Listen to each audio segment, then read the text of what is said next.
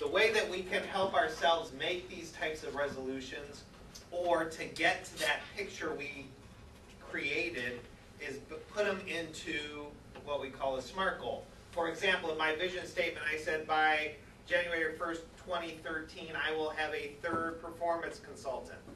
Okay, is that specific? Yeah. Okay, what I need to do to get there, I need to make my goal specific, is I need to hire an additional rep, right? Is it measurable? Will I know if I have somebody hired or not? Yeah.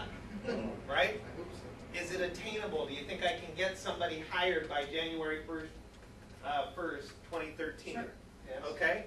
Is it relevant to my vision? Yes. Is it time specific? Is there a date I need to have it accomplished by? Yes. Yes.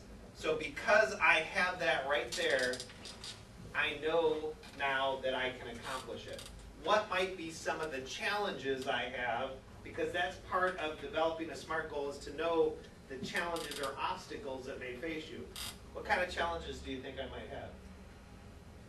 Find the person. Okay, so I'm going to have to do a lot of interviewing. So time is going to be a challenge for me, right? How do I fit it into my already impacted schedule? So knowing that that's going to be an obstacle, I can then set a plan into place. I can have a block time, like maybe I do interviews every day between 10 to 12. So in those 2-hour periods until I find somebody.